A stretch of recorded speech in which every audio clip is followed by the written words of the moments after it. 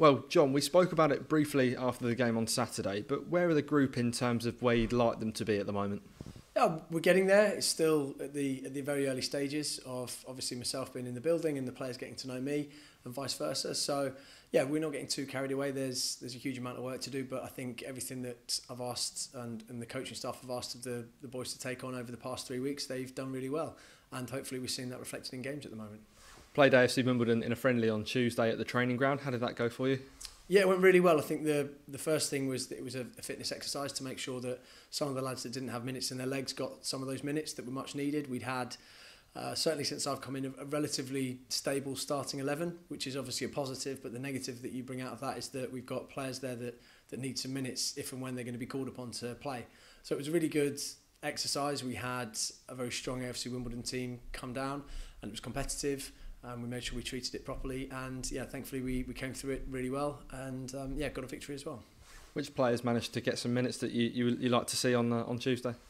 Yeah, so we had Josh in goal, I think, which was really positive. Josh's first involvement really in competitive action since he last played, I think, in the league game against Bolton. And then we had 9 outfield players that have been involved in the first team. So Denver, Joe Rafferty, Kieran Freeman, Louis Thompson, Rico Hackett, Harry, then Paddy, Joe Piggott, and Dane Scarlett all played. So that was a good memory test. But those were all of them. We also got a good chance to see some of the younger lads as well, which was great. I think it's well noted that Joe Rafferty was involved. How did he progress? I know he got some minutes on Tuesday and obviously in his recovery from injury.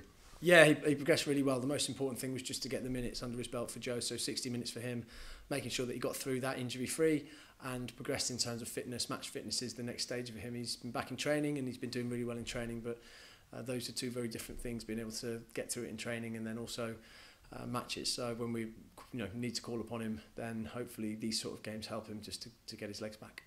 Obviously, aside from that game, you've had valuable minutes on the training pitch with the team. How important has that been for you? Yeah, really important. Another week where we've actually had a full week to get the players out on the grass. We did a recovery session on Monday after the game Saturday because they put a huge amount into that. And then Tuesday, Thursday have been great times to actually get some ideas into them and work on a few bits that we previously hadn't had a chance to work on. The 3 weeks are really valuable. There's always in the back of our minds we've got to think about the physical levels that the players are hitting, and always look after that, considering we've got a really busy week next week, not just with the 3 games, but the fact 2 of them are away and we've got travel on top of that. So we've always got that in the back of our mind, but yeah, the 3 weeks are a really good opportunity to work on quite a few of the things that we're looking to put into the lads. Ronan Curtis, Clark Robertson and Jay Mingy have been back on the grass this week. How are they progressing? Yeah, progressing really well, all 3 of them on different pathways, but back out on the grass and doing a lot of running, and I think doing a bit of ball work, which is really positive. I think out of the 3 of them, Ronan is the closest to be back. Hopefully we'll see him back in training at some point next week, and then with Jay and Clark, we are a matter of weeks rather than months at this stage, which is really positive. That's a trip to Home Park up next, a difficult tie against Plymouth. What are you expecting from it? How much are you looking forward to it?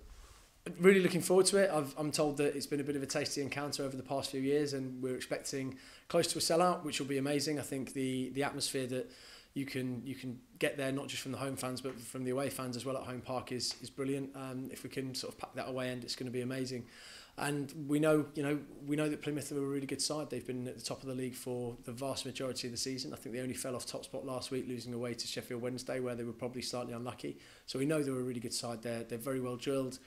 I think Stephen's taken over from Ryan, and it's a pretty seamless transition. They were unlucky just to miss out at the back end of last year, and they've kicked on again this year, where I think maybe a lot of people might have thought they were going to drop off, but they certainly haven't. They've done completely the opposite, and they've I think for me been the standout side in the league this year.